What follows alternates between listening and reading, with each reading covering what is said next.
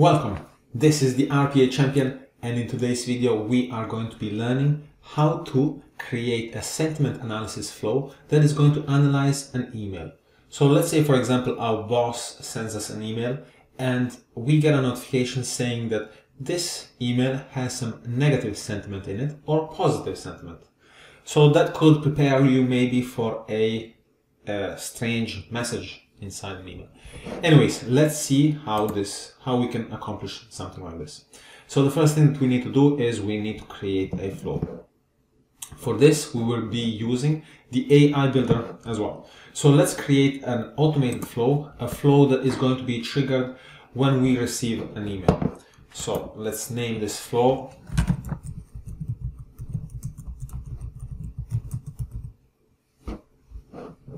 And let's search for a trigger that could be, in my case, I will be using Gmail, but you could be using whatever email provider you want. So when a new email arrives, let's create it.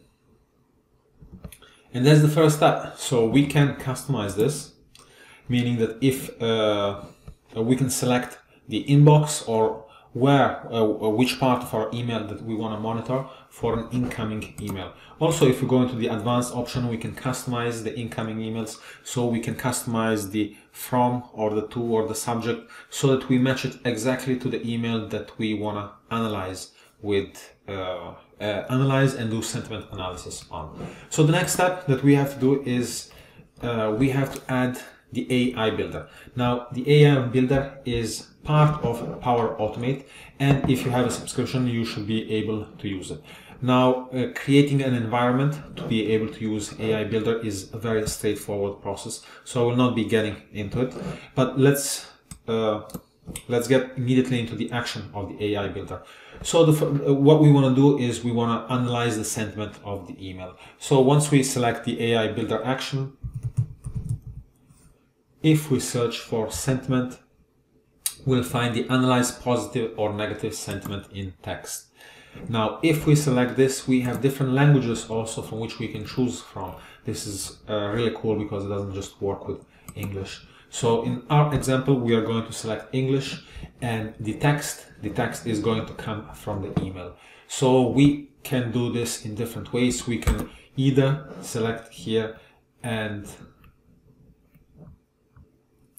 paste in the body of the message, or we could maybe take the body and initialize a variable and put it inside of a variable and use that variable throughout the process. In this case, let's keep it simple. Let's just put the body of the email and analyze it with sentiment analysis. Now the next thing that we want to do is we would like a notification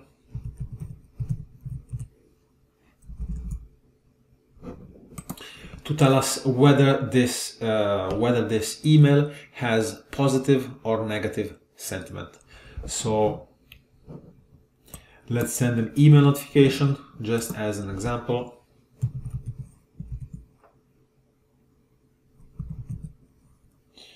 This is wrong. Let's send it to. Let's see which account is configured.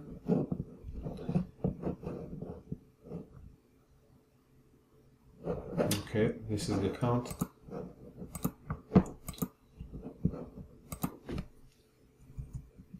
And now let's add the subject. The subject is going to be the email, and let's add maybe the title of the email.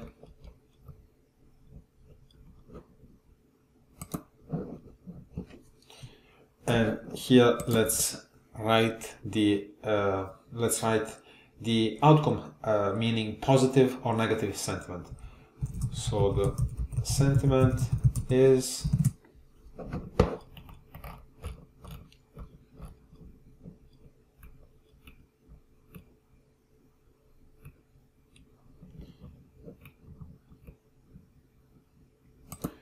overall text sentiment. We can select the action. And also let's find out from who this email was.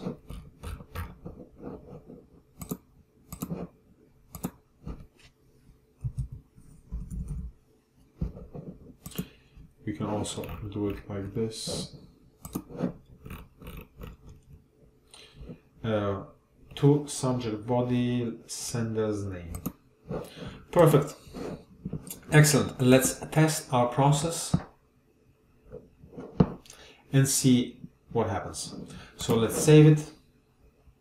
Let's go over here and click on the test. Manually save and test, and let's run our flow. So before our flow can execute, we are going to have to send an email. So I will send myself an email.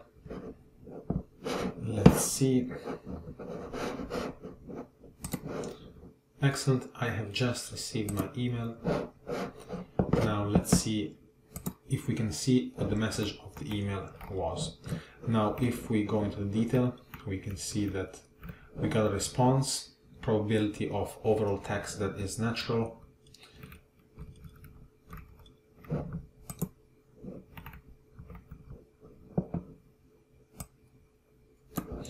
So this is just some random news that I took. President Trump issued an executive order on Monday. It's found to be neither negative nor positive, and it told us that the probability is 96% chance that this is neutral text, with 0.03% chance that is leaning towards negative. Now also I will show you that we have received an email.